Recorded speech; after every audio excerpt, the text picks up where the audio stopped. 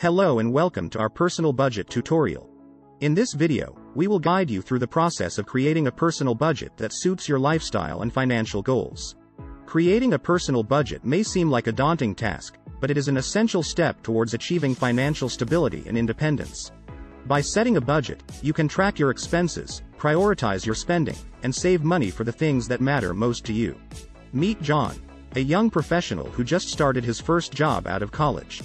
John wants to start budgeting his money to save for a down payment on a house in the future.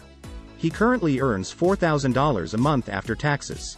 First, John lists all his sources of income, which include his salary of $4,000 a month. Next, John lists all his expenses.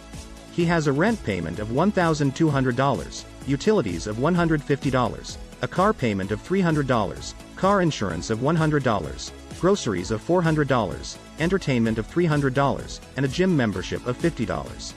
His total monthly expenses come to $2,500. John decides to use the 50-30-20 rule to categorize his expenses. He allocates 50% of his income, or $2,000, towards necessities such as rent, utilities, car payment, car insurance, and groceries. He allocates 30% of his income, or $1,200, towards discretionary spending such as entertainment, dining out, and his gym membership. Finally, he allocates 20% of his income, or $800, towards savings and debt repayment. Now that John has his categories, he sets a monthly spending limit for each one. For necessities, he will spend no more than $2,000. For discretionary spending, he will spend no more than $1,200. For savings and debt repayment, he will save at least $800 a month. John downloads a budgeting app to help him track his expenses. He inputs all of his expenses into the app and categorizes them accordingly. He sets alerts to notify him when he's getting close to his spending limit for each category. At the end of the month, John reviews his budget to see how he did.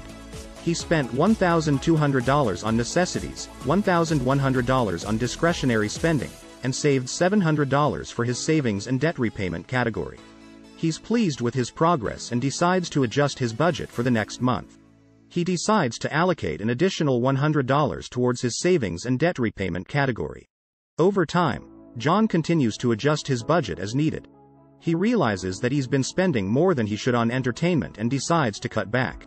He reallocates some of that money towards his savings and debt repayment category. After a year of budgeting, John has saved $9,600 towards his down payment on a house. He's proud of his progress and grateful that he took the time to create a personal budget.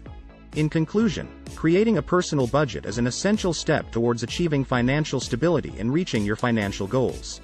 By following the 50-30-20 rule, setting monthly spending limits, and regularly reviewing and adjusting your budget, you can prioritize your spending, save money, and achieve your financial goals. Whether you're saving for a down payment on a house like John or paying off debt, budgeting can help you get there. Thank you for watching this personal budget tutorial, and we wish you all the best on your financial journey.